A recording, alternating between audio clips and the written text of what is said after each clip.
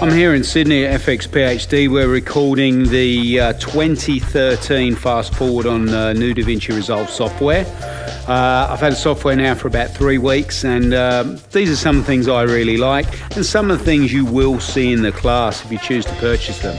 Obviously DaVinci big on creating looks. There's newer tools as well in here now just to aid the color correction.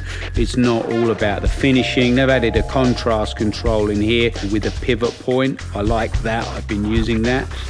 Being able to do things like this, something I wouldn't often do. I put some text on there, and I even need to animate it like that, so it just animates off with him. Being able to do that is a bit of fun. I do a lot of stuff with raw files. So having a tab there, raw camera file, where I can go in and adjust the resolution, size, ISO, having it there for all the cameras and change the debao quality there is a lot faster. So I'm enjoying having that there. I like the new splitter and combiner node. You can now break out your shot into red, green and blue individual channels.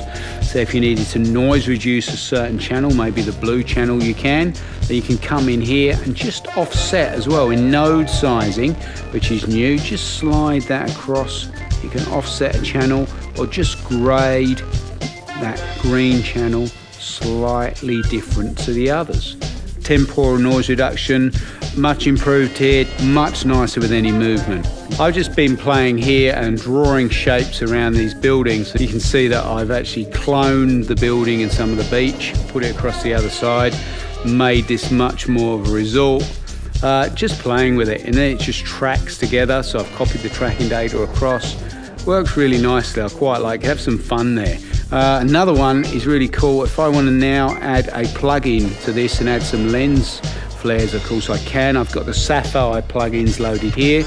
You just find one you like and just drag it onto the node, and there you have full control. This can all be keyframed and changed. There's a lot to think about here from a creative point of view. You can now render to the Easy DCP package if you have that plug-in package on your system. This is going to be an exciting thing as well that really needs to be explored as we move more and more. Even short films are going to want to deliver DCPs. So it's just making that little process a little bit easier. And hey, I'm even enjoying the editing side of things, which normally leave me a little bit cold. So in terms of what we got in the classes, we cover everything from the beginner really. So if you've never touched Resolve and you are really keen just to see what it's about and get started, so we start from afresh, how you create a very simple project just to get you started. Look at primaries, secondaries, the 5 windows that you can now utilize, how you can copy tracks, how you can stick grades onto people's faces. So it definitely will walk you through, so don't worry if you've never had any color correction experience, or maybe limited, or maybe you've come from another box and you want to learn more tools.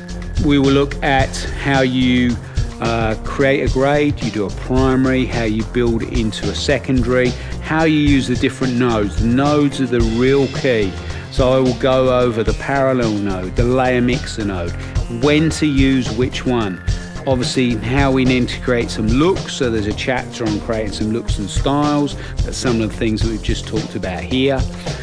Going on to evaluating the different digital formats. There's a class on keyframing, how we can keyframe images individually to change parameters.